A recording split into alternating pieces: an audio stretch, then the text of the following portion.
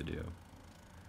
All in the same year as his diagnosis showed how devoted he was to the arts and showed his passion for his friend, his reputation and his photography. I'm now going to show an emotional speech from Herb's closest friend, sharing her goodbye to Herb at his memorial service. It is quite long, yet in Herb's memory, and it encapsulates the kind of person he was. And that is when I got herbified. Now, what does it mean to be herbified? It goes a little something like this. He talks you into going to the beach. Then he talks you into taking off your clothes. He talks you into dancing and frolicking in the sand like an idiot. He talks you into getting into the freezing cold ocean.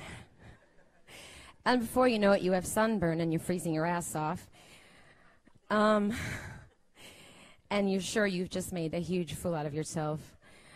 Anyway, I ended that photo shoot basically swearing that I'd never work with him again. Anyway, I saw the pictures and, of course, I changed my mind. And that was the beginning of an incredibly long and fruitful relationship.